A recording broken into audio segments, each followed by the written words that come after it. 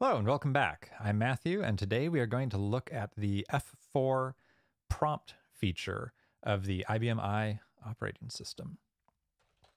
So let's get signed in here. Now, even though we see menus and we see a lot of full screen tools when we are using IBM I, fundamentally, the way we control the operating system and navigate around the operating system is using its control language, which is a command line based language interface, much like the shell in Unix, the command line in DOS and Windows. And anytime we see the selection or command with a big text input area here, we can enter CL commands. For example, I can work with objects, and I want to work with objects in the Wilson library, and I want to see all objects. So this is my command, and this is a positional parameter. It's just the first parameter. So if I hit enter, I'm working with objects in the Wilson library. So a lot of the times, if you know what the command is, in this case, work with objects, if I were on Unix, for example, and I didn't know what parameters this takes, I would read the man page. I'd say man, work with objects. They would bring it up. I'd read through it. I'd have to remember the particular options I want. Maybe I'll jot them down as a note or open another terminal window and keep the man page to the side, whatever the case may be. In IBM I just type the command in and I hit the F4 key, which is this prompt key. And when I prompt, the system gives me this interactive screen with the parameters that this command takes, examples or an explanation of what I can type in for that parameter, and then the opportunity to actually enter those parameters. So in this case, I want all objects in the Wilson library. And if I hit enter, I get the same results I get from before when I knew how to enter the command parameters and I just directly entered them. IBM I also has command history. So like hitting the up arrow in a modern Unix shell, I can hit F9 to retrieve my last command. And here we can see the actual command that got run after I prompted for the parameters was work object, with the object parameter being mwilson/all. Now with this already typed in, and maybe we'll change this. Maybe I'll say I want files. Maybe I know part of the command, but I don't remember, oh, how do I do something? Actually, that's the wrong syntax, so I won't do that. How do I restrict it to just the file objects? Well, after I've started typing the command, I can hit F4, and it will pre-fill what I've already entered in the command line, and then give me the opportunity to change additional parameters. So we can hit enter there, and now I've restricted to just the files. If I quit out of this and hit F9 to retrieve the last command, you can see it added that object type file parameter. So that's pretty cool. So let's look at a more complex command. Create user profile. This is how you create new users in the system. Now this has, if I hit F4, a lot of options. And we're only seeing some of the more commonly used options here. You see we're at the bottom of the option list. So if I'm creating my new user called new user, if I want to see additional parameters, so these are options that maybe aren't used as frequently, but often enough to warrant being in this additional parameters list, I can hit F10, and now all of a sudden you can see there are more options. We have several pages of parameters that this create user profile command takes. Now F10 isn't even necessarily all of the parameters. If I hit F9, that will give me all possible parameters for this command. And now I can page through what all of those parameters are. So very helpful when you're using something like create user profile that has quite a few options. Now, another really nice thing about this is ultimately for commands I use frequently, it will be quicker and more efficient for me to just directly enter the commands on the command line, not have to go through this extra screen and, navigate down to the one option I want to change and change it. So as I'm building up my command here, you can hit F14, which is Shift F2 in most emulators, and it will show you the command you've built up so far. In this case, I've entered my new username as new user. Now it's only going to show me the options where I've provided non-default values, right? If I'm running this from the command line, I'm not going to type in those 40 options when most of them have sensible defaults. So if I make this user, let's say not a user, but a programmer, I'll hit F14 again, and it's building that command up for me, user class programmer. So something that goes hand in hand with this prompt screen is the context-sensitive help. So let's go down to this assistance level field. It's defaulting to sysval, and it looks like there's some other options, basic, intermediate, perhaps some others. So I can do two things here. Prompting can go several levels deep. So I hit F4 to get to this screen, but now that I'm in this field, let's hit F4 again for prompt. Now I'm getting a prompt specifically for this field. And so in this case, this field can take one of four system symbol values. These things that start with asterisks are kind of symbolic names for values that have meaning to the system, as opposed to just free text entry that a lot of other fields might take. In this case, I have several values. System value, I think, means it will just default to the system-wide assistance level, or for this user, I can set one of these options. So let's say we give intermediate assistance. Again, F14, you can see it's building this command up for me. The other thing I could have done, instead of hitting F4 to prompt this field, there's context-sensitive help. I can press F1, and I'm bringing up the help for this specific field, the specific parameter to this specific command. So I can read through that and find out, well, what is basic? What is intermediate? What is advanced? And what does this field even do? Well, it specifies which user interface to use. I can make that bigger if I want more space to read about that. And if I'm not in a field, if I'm just up here, I can hit F1 and I get help for the whole command. So what does this command even do? You know, what are all of the options that are relevant? So it's nice having that context-sensitive help within my ability to build up the specific parameters I want to pass to this command. You can see things like supplemental groups. This takes one or more values. So I can just hit plus here to bring up a screen where for this supplemental groups parameter, I can type, group 1, group 2, group 3. It probably doesn't let me do that if I have none there. Group 0. And it'll build that command out, F14, and you can see how that's built. So it's a space-separated list of those groups inside the supplemental group profiles parameter. So prompting, it's really neat.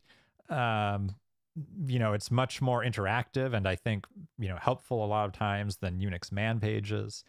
VMS had a help system that let you kind of interactively browse the help and browse help for individual parameters instead of it being just one big long scrolling page like Unix man pages. But even then you had to go into the help, see what the parameters are, make notes about the parameters, fully exit out of help, and then start typing in the command yourself. Whereas here, it's all kind of rolled into one, and I'm not having to write down or remember between one screen and the next what particular parameters I want. So a couple other nice features from this prompt screen. As we've seen, you can see the command that it's building up, which is useful if you want to then, include this in the equivalent of a batch file, a control language program on IBM I, or just for learning in the future. Oh yeah, here's something I do frequently. I just want to type in the command directly. You can hit F11 for keywords, and that switches the view from showing you example values for the parameter to actually showing you, if I can hit the right key on the keyboard here, to actually showing you the parameter name. So again, this is useful if you're wanting to learn the command to be able to use it directly, to use it in a control language program. So I can see, okay, user PRF, PWEXP, status. These are the actual parameter names if I just wanted to type in these commands myself. Initial menu main. So the default for initial menu is main, but if I override that, let's just override, when I look at that command string again, we should see the INL menu command is now saying override from the default library list. And sure enough, the initial menu command is called, or parameter I should say, is called INL MNU, and I've now set that to override. So we saw that here. All right, enough of that. Let's exit out of this.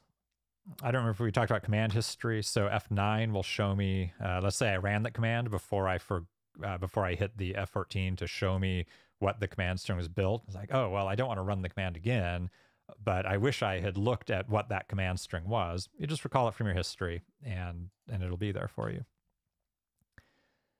So prompting is used not only on this command line, but a lot of the interactive applications in IBM I support prompting as well. This is particularly useful when you're doing certain types of programming. So let's start the Program Development Manager.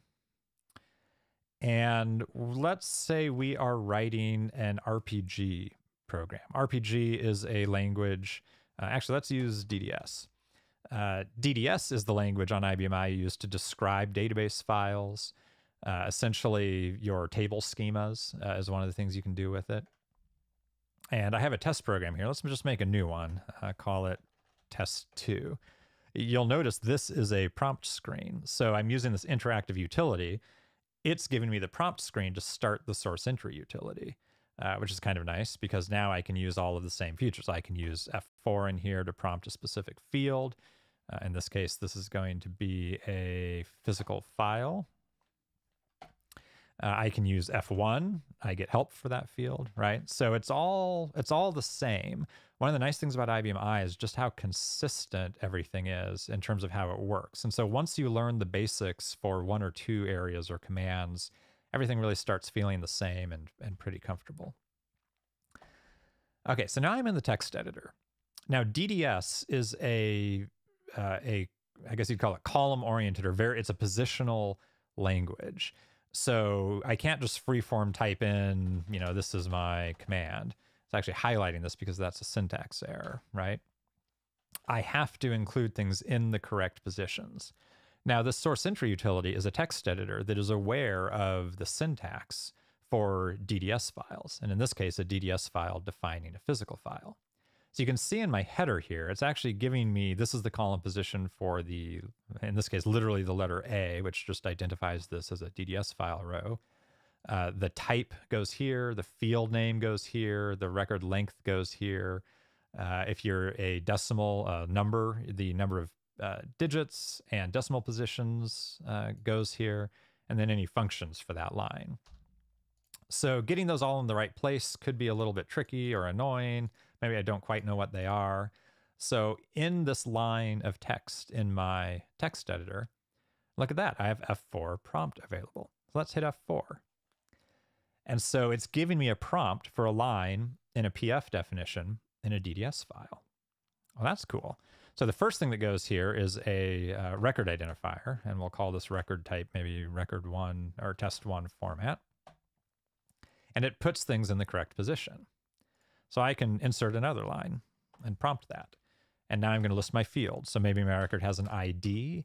Let's say that is a 5-digit long binary number with 0 decimal places.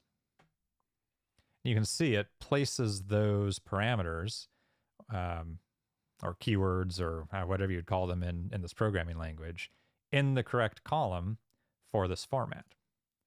So if I want to add a bunch of fields, I can insert, and I want to say, actually, I'm going to insert, and I want you to prompt me. So IP, let's make another field. Let's maybe this is people. So we'll have first name. I don't know how long are first names. 20 alphabetic. And it'll just keep going as I hit enter through each of these. So last name is maybe 30 characters alphabetic. Let's say maybe age is, I guess you could be over 100, so 3, and I think I can do zoned decimal as a parameter there, and maybe 0 decimal positions. We'll just use that as a whole number. Age, nope. So Z is not allowed. So it's highlighting this because it has a syntax error. It's highlighting the specific field that has a problem. And so in this case, I don't remember, but I bet if I hit F4 to prompt, oh, I lied. That just gives me this prompt. I know I can hit F1 though, and it will tell me the options. Let's make that bigger. It'll tell me the options. Okay, so zoned decimal, it's not Z, it's S. So if I make that S, there we go. Now it's happy.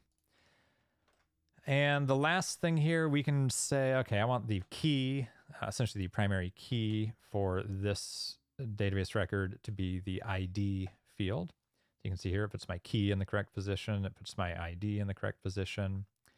And actually, we can say we want this to be a primary key, which needs to be unique. So in this particular language, and we'll do another video, I think, on DDS at some point here, you can actually use a function called unique at the file level. And that means that the key field, which we've defined to be ID, must be unique.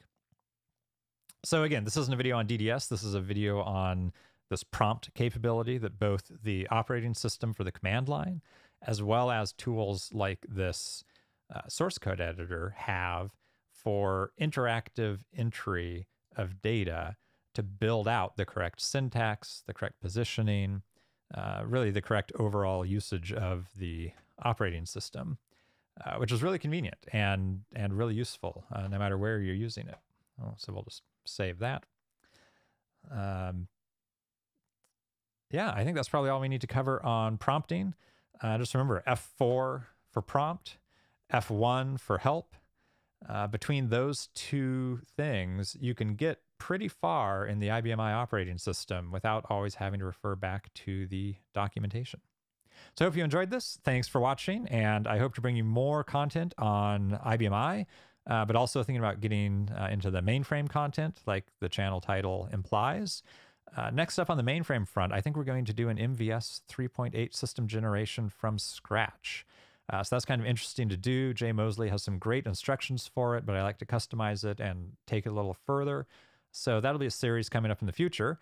So if that sounds interesting to you, if you want to see more IBM I or other content, go ahead and subscribe and like the video. And I appreciate you stopping by and watching the video. Thanks. Goodbye.